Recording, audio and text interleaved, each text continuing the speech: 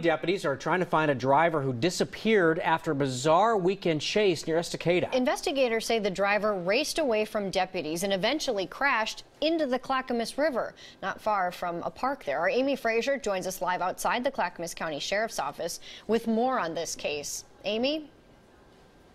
Well, deputies still believe that this driver is alive. At this point, though, they're still trying to find him, and they hope the public can help. It all started about 10 Sunday night. That's when a deputy tried to pull over the driver of a black Land Rover for traffic violations on Highway 224 near Estacada.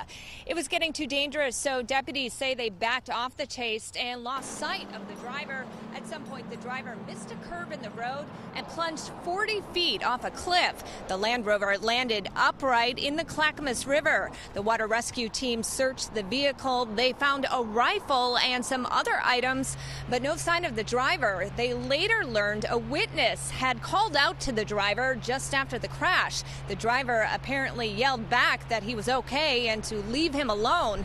The driver then disappeared. Yeah, I mean, hopefully he's not hurt. We think that he is still alive, and he just got outside of our containment area before we were able to really set anything up, and we're still trying to be hot on his trail.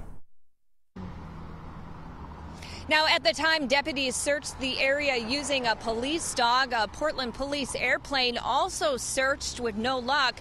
So far, investigators have not released the driver's name, but they say they are starting to get some tips in this case. If you have any information that could help out, you're asked to contact the Clackamas County Sheriff's Office. Reporting live in Clackamas County, Amy Frazier, KOIN 6 News.